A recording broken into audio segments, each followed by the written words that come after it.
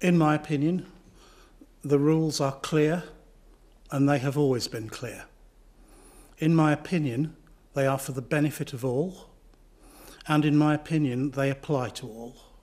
So this is a dual responsibility here of government to go slowly and carefully and to take the advice from the scientists, of the scientists to watch this whole thing very closely over the next few weeks, and of the public in general to actually follow the guidance, don't tear the pants out of it, and don't go further than the guidance actually says. Infections pass on in a moment with COVID-19, and the incubation period is 5 days typically, and so the next round of infections appears fairly quickly afterwards. In other words, this gets out of control quite quickly if you allow it to.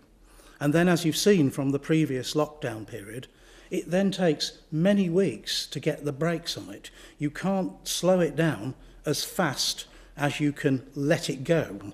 And so I really hope that people will follow the advice that is given to the letter and not any further than that, and therefore we're never in that position again.